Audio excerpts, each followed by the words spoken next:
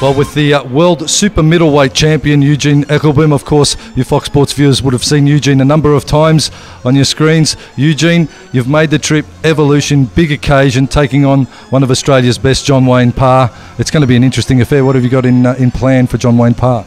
That's right, it's going to be a great fight, something I've been looking forward to for a long time. I watched Wayne Parr, before I started Muay Thai, I watched Wayne Parr fight 10 years ago, and I thought, imagine doing that, and here I am today fighting him. So it's a great honour, but at the same time, I've got to beat him, and I know I'm ready, and it's going to be a cracker. That ovation can only mean one thing. The gunslinger, the six-time world champion, gunning for title number 7. John Wayne Parr again in the house in the main event at Evolution. In his 105th fight, he's done it all in the world of Muay Thai. He's cleaned out the middleweight division. Now he steps up to the super mids and challenges for Eugene Ekkelboom's title. Over the top ropes once more, Australia's favourite fighting son, John Wayne Parr.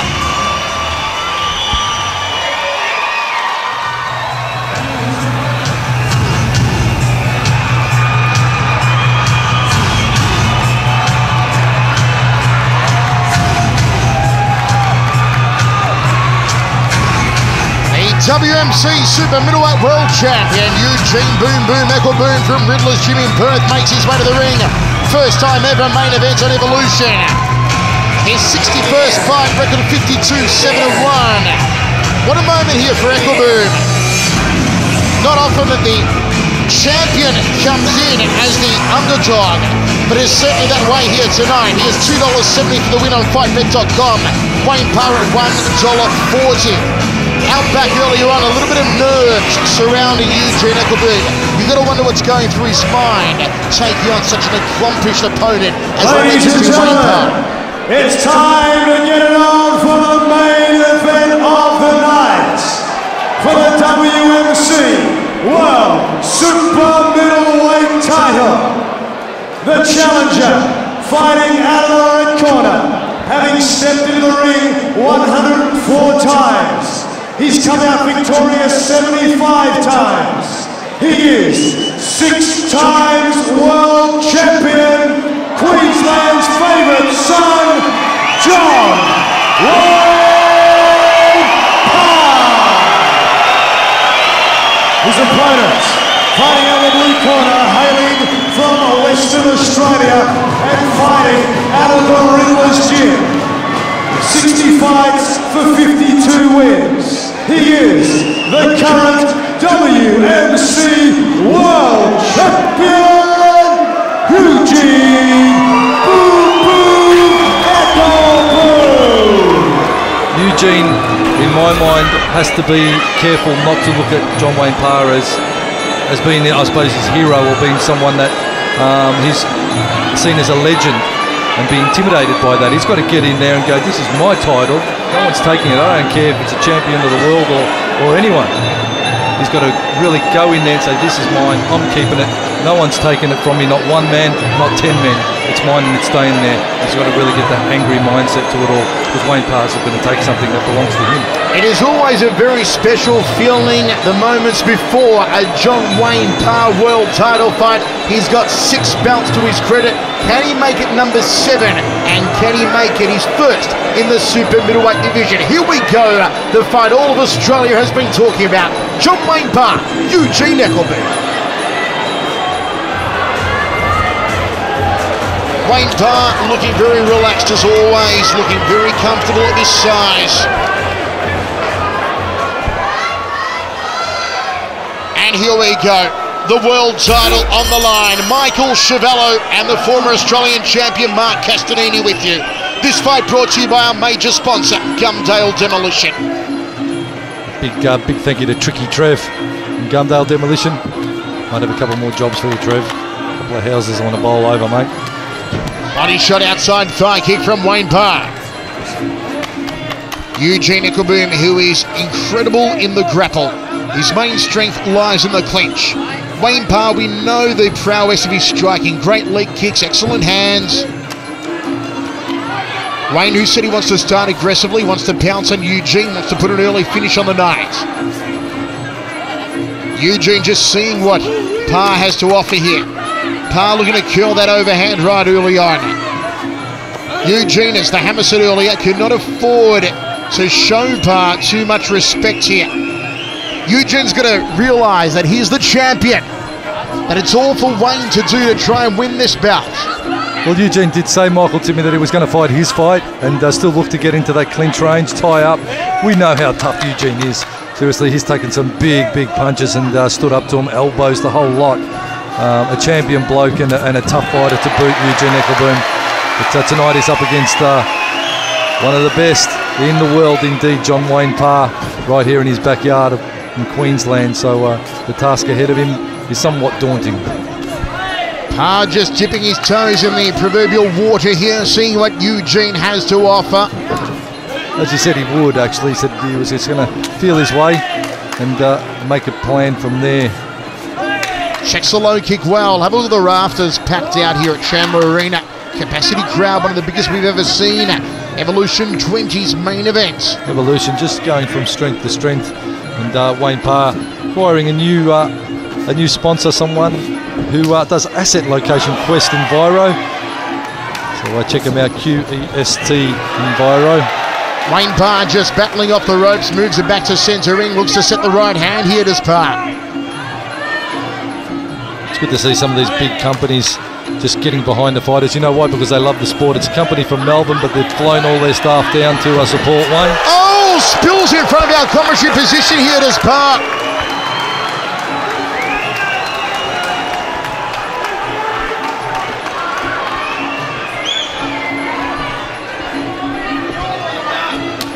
And we are reconnected as our screen momentarily and our microphones went out. Just took us out. Wayne Parr taking everyone out in the stadium, including us now. High round kick from Parr. As the filling up process continues, Ekkelboom, good body kick. And saying to Parr, you want to try and match strength with me at my weight? End of the first round, we go to the towers. Hammer, how did you see it?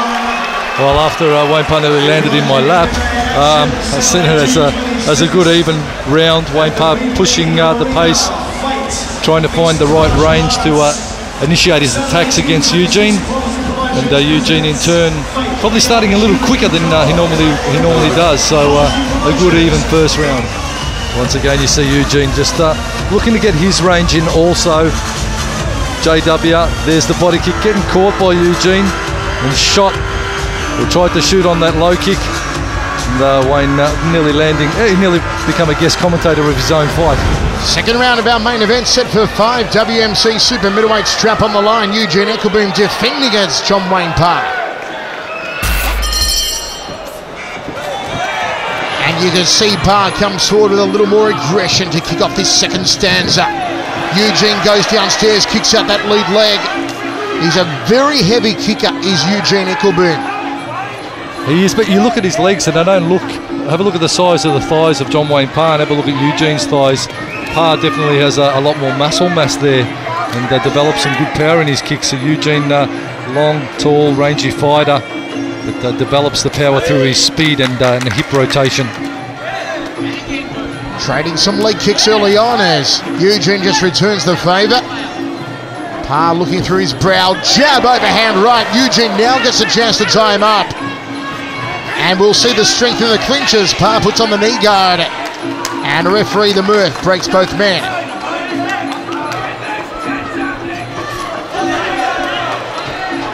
Eugene edges forward, moves in for that grapple once more. Wants to tie him up, lock him down. Put him in the web. So many opponents have fallen victim to that spider's web grapple of Eugene Ekkelboom. Gets clipped with the short left hand to the nose.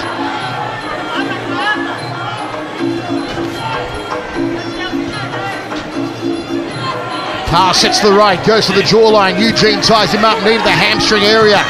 Trying to pull the head down. Once again, Parr riding the ropes, puts on the knee guard. Absolutely hanging off Eugene. Just a clever wear-down tactic from John Wayne Parr and placing all his weight onto Eugene as he gets into that clinch and just hanging off him and making him carry his weight. You can hear Darren Reese saying knee, but Wayne very effective at putting on that knee guard and allowing Eugene to throw the knees in the grapple so far. Checks the low kick. In front of our commentary position again.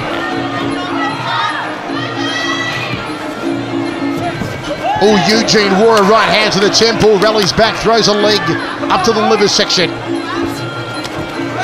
Wayne's starting to find the range now with those power salvos off the hands. Huge steps in, uses a knee, wants to pull the head down into the meet and greet, the big bok choy. Haven't seen any elbows really come into play as of yet.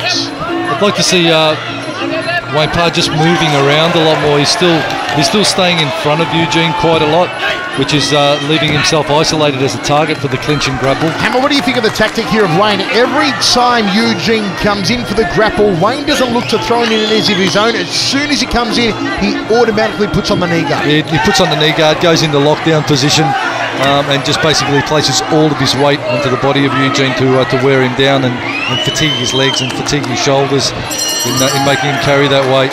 But Eugene is fighting a smart fight as well, and I tell you what, he was very low-key out back, almost a bit intimidated, but he's certainly not looking intimidated at all in centre ring as the action is unfolding before us. And it was John Wayne Parr, just as Eugene looked to get in the clinch and affect those knees, JW, just especially against the ropes, hung on, knee guard across, taking both guys out of action of Eugene, putting all of his weight onto him and just hanging down and making the Murph affect the break back to centre ring. As I said, I'd like to see JW just drifting off a bit to the side and letting his hands fly a bit more, because when he throws his hands, they're very, very effective indeed. Third round of this WMC Super Middleweight Championship match. It's been a fairly even fight so far. Michael Chiavello, Mark Castanini with you. Eugene comes out round kicking. Wayne goes to the lead leg. Eugene just tags him with that left.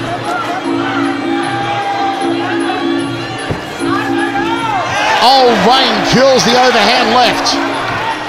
Eugene steps in and see, automatically Wayne rides the ropes, rides Eugene, puts on a knee guard. Wayne is not willing to exchange in the grapple. He knows that Eugene is the stronger probably in the grapple at this weight, but Wayne will tend to dictate when it comes to striking. We'll see how this is balancing out on the judges' scorecards. Well, for any fighters that are wanting to look at how to handling a strong grappler, have a look at what John Wayne Parr's doing in this fight. He's totally negating any heavy clinching engagements. Look at that, bombing with the hands. Exactly what he's got to do, Michael. Wayne tags him momentarily, and you saw Eugene, the champ, get flustered and move in for what he knows best, the grapple. Good leg kick there. Eugene again trying to force Wayne against the ropes so he can lock him up. Wayne front kick, right hand, and Eugene backtracks. A little bit of swelling under the left eye here of Eugene Ekkelboom, the champion. Drives Wayne back over the rope. And aren't we loving this? All the aggression in this fight is right in front of our commentary position, in our quarter of the ring. These guys are almost going to commentate their own fight soon if they get any closer to us. Eugene trying to get the knees off once more, but Wayne puts on the knee guard. It is just very clever tactics here from Parr, who is cut over his left eye. Eugene also has the eyelid is cut.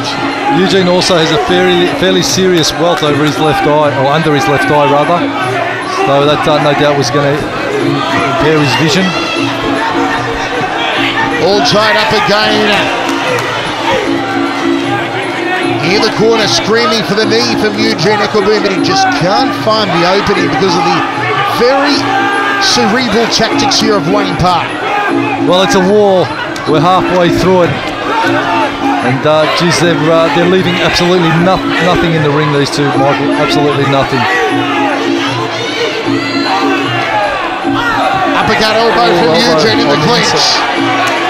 If the knees aren't working, maybe it's time for Huge to go with the elbows.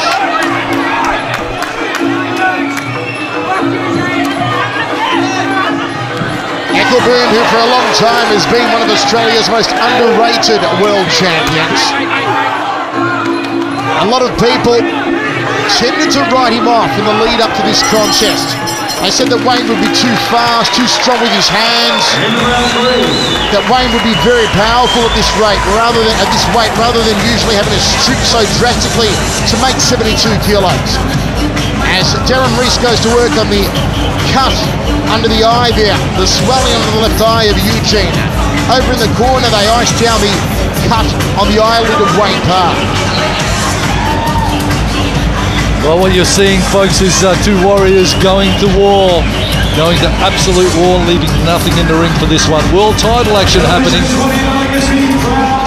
Let's have a look at how it went down in the third. John Wayne Parr, clever tactics from him, locking on the knee guard, clinching up to the ropes and effecting a break to take the fight back into his comfort zone, which is of course the striking range rather than the clinching range against such an accomplished grappler, stand-up grappler as Eugene Ekkelboom. And it is a real game of strategy happening right before us. The penultimate round of action, number 4 of 5. It is still wide open here, and we see the scars of war. Just a premature start to that round, and they forgot the mouth guard here of Eugene Ekkelboom. He's just keen to get it on. There is a cut over the left eye.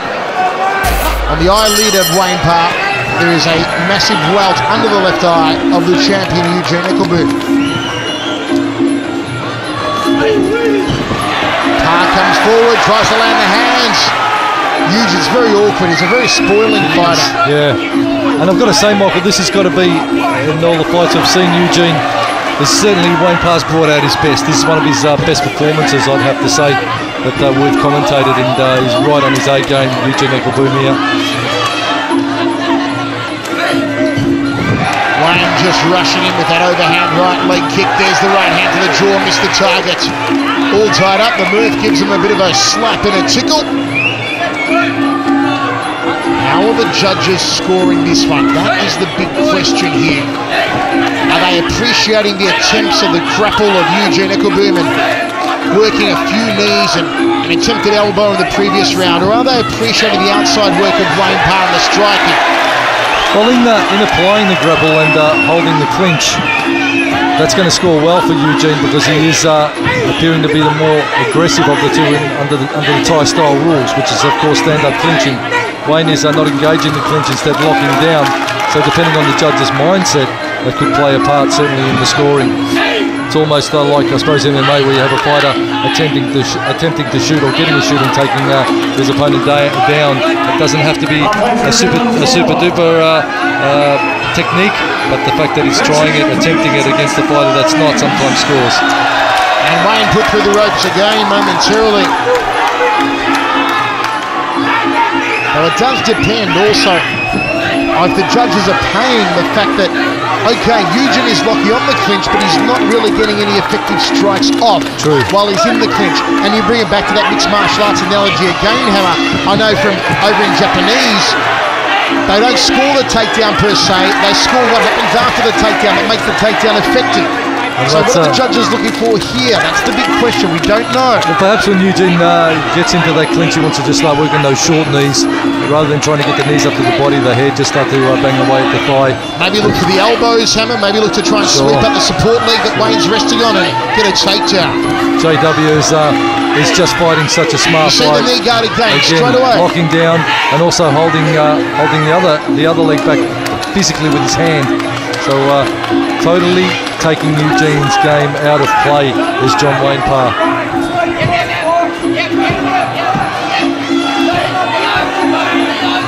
Again the knee guard from Wayne Parr.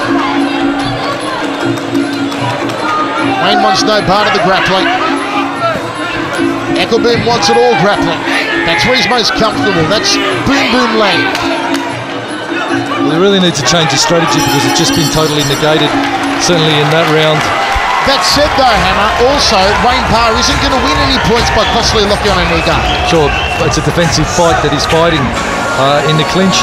He's just putting a pure defensive plan into play and spoiling Eugene. So what we've got is basically a stalemate in the clinch, and at range, well, there's limited opportunity at range because both fighters are just locking into that clinch pretty much constantly.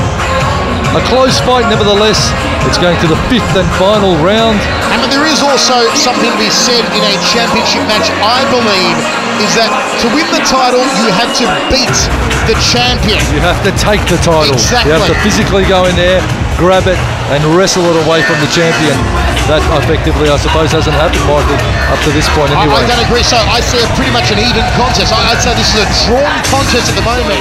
We are at that stagnant arm wrestle. Exactly. It's a stalemate. It's a stagnant arm wrestle. It's just there waiting for one fighter to tip it the other way. And that's a good point, Hammer. We now have 3 minutes in which both corners have got to be saying to their man, it is time to throw down. It is time to take this one by the scrote and claim it as your own. Rip it off. So you're exactly right. 3 minutes. That will change destiny forever. Potentially ahead of us. Let's see how the next 3 minutes pans out. Wayne Parr needs to wrench that title away from Eugene Ekkelboom. We've got it a dead even fight so far. Wherever you're watching on Fox Sports, we hope you're enjoying all the action. Nothing in it so far here in the third. Eugene moves in for a grapple. Wayne works the hands.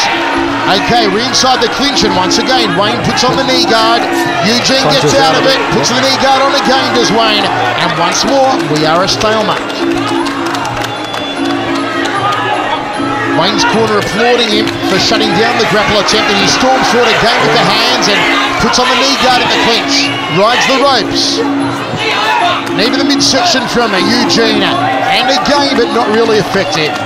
Such a close fight. It's almost, again, a carbon copy of the Chad Walker-Danny Dudowski fight where it was down to the last round, to the last fight, to the last technique, effectively, almost.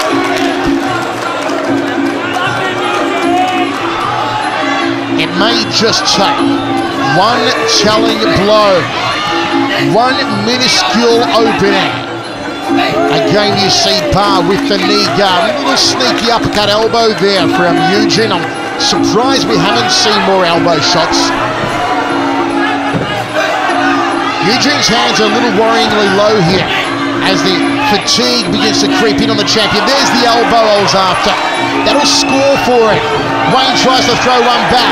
Eugene just shoots up the hands, and Wayne gets out of dodge with some fancy footwork. Eugene puts on the grapple again. Knee to the lower lumbar region, doubles up on it.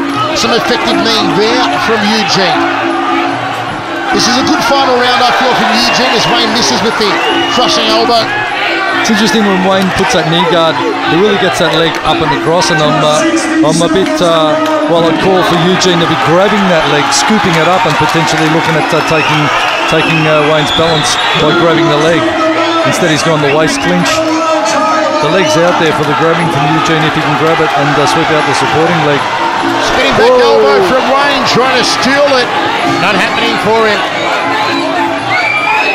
Wayne throwing a rare knee in the clinch. Still anyone's fight.